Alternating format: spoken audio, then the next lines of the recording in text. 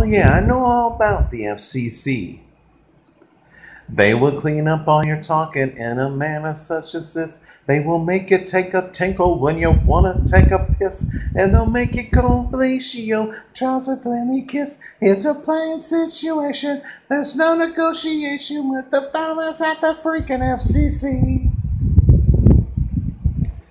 They're as stuffy as the stuffiest, so special interest groups make a joke about your bowels and they order in the troops. Any baby with a brain can tell them everybody poops. Take a tip, take a lesson. You'll never win by messing with the fellas at the freaking FCC.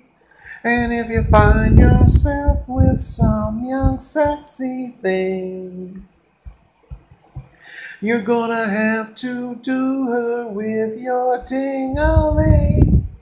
'Cause you can't say penis, so they sent this little warning. They're prepared to do their worst, and they stuck it in your mailbox hoping you could be coerced. I could think of quite another place they should have stuck it first. They may just be neurotic or possibly psychotic. They're the fellas at the freaking FCC.